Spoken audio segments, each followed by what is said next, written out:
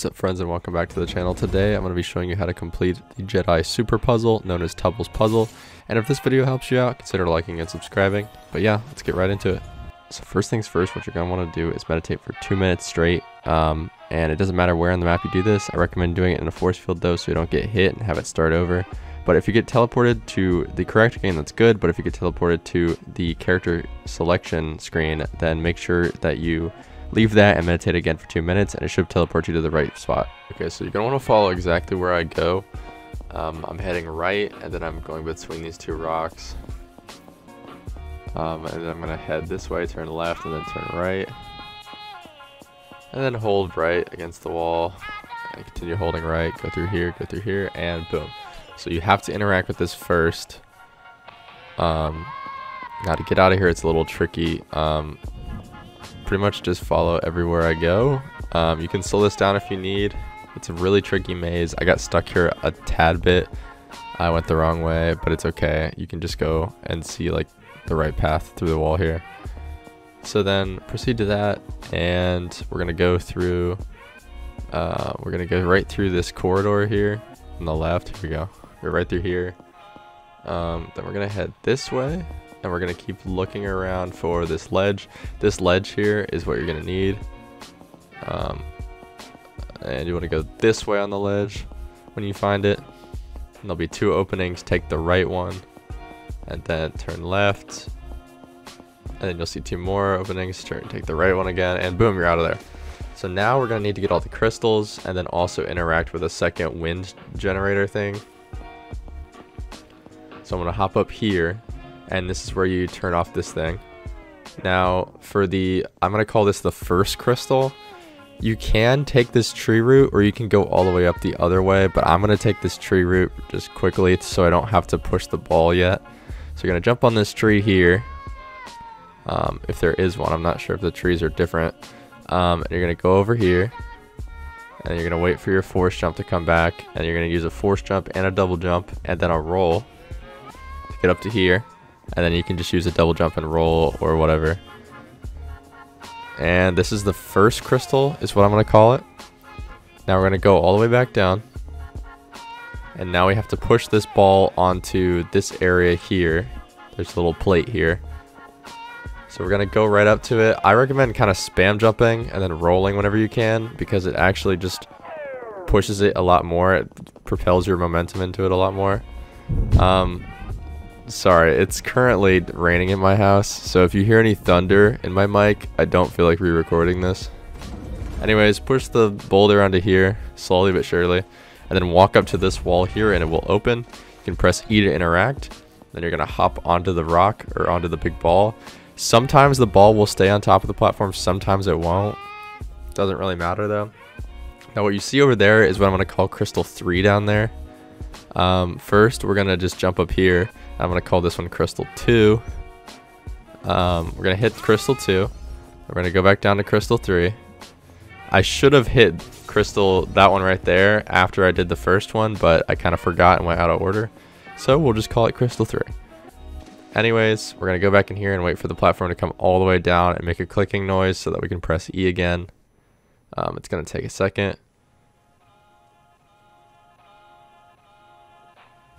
Okay, perfect. It made the noise, so we can press E again. And we're going to hop on again. And like I said, sometimes the ball decides to stay on top of the platform, and sometimes it doesn't. Anyways, this is where the parkour part is going to come in and get a little bit difficult. So first, we're just going to hop up onto the ledge where we hit the first crystal. And then we're going to head over here. Now the next 4th crystal here is going to be right here. Then we're going to force jump and double jump up to this ledge. And right around the corner, the next corner, sorry, is crystal number 5. Now this, like I said, is where it's going to get tricky. You're going to want to double jump and just land right here. Wait for that to cool down. You're going to want to double jump and then force jump to make sure that you get on this platform. Now don't worry about landing on the crystal. You can hit it from up here. It's really weird. Now we're going to do 1 double jump to get to here. And then we're going to do 1 double jump to get to here. You can use a force jump on that one if you want to ensure that you land on it, but you don't have to. And then I'm going to use a double jump and a force jump to get up to here. Now here's the hardest part of it, I would say. I'm going to double jump onto this crystal. So, boop. There we go. That's probably the hardest jump there is, because the rest of it's pretty easy. So right here, you don't even have to jump on that crystal over there. Now you got to get this one up here. I messed that up. Here we go. I got on top of it. Now we're going to get this one right here. There's one hidden back here. Don't forget that one. There's one right here. There's one right here. And then finally, the last one in this little spot is here.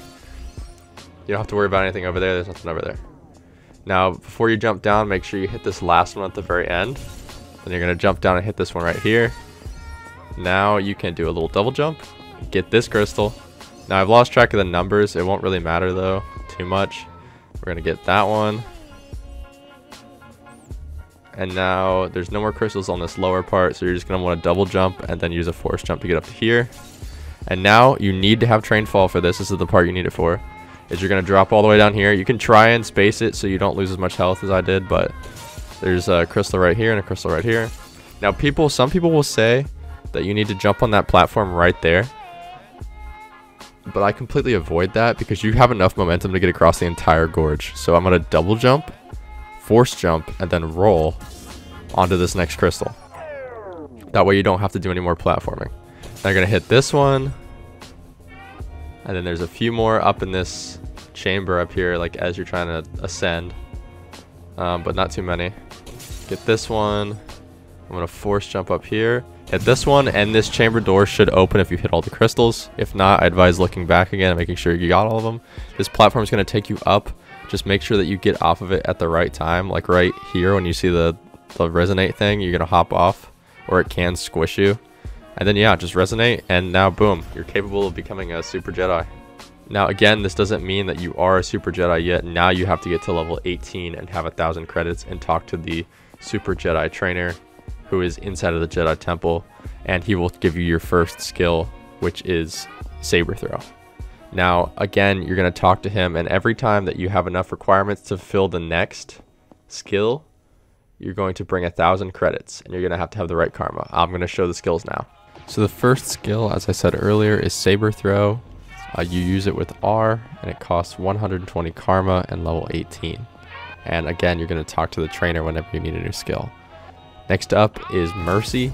It's an X move. It's a heavy attack. It's good for just doing a lot of damage and also stunning people. It's 150 karma and level 22. The next one is Judgment. It is a C move, and it's supposed to make your lightsaber turn like a yellow hue. And it's going to be slowing people down every hit you do. So it's pretty good, but it's also broken at the moment, I believe, except with certain sabers like the Bumble saber. But yeah, it's 200 karma and level 25. If they ever fix it, hopefully they fix it. Next up is the same as the Sith one. It's a passive larger block. It's 250 karma and level 28. Just lets you absorb more hits. And then finally, Parry Kick is a Z move on Jedi, is what it says. After a successful parry, you use it for an extra stun and damage. It's 300 karma and level 33. That is also broken, I believe, but whenever they fix it, hopefully it's good. Okay, so yeah, that's about it for how to complete the Jedi trial and become a Super Jedi. These are all the skills involved, and yeah, be sure to comment down below what you want me to do next, and I'll try and get around to it as soon as possible. Also, consider liking and subscribing. Helps me a ton. And yeah, I'll see you in the next one. Peace.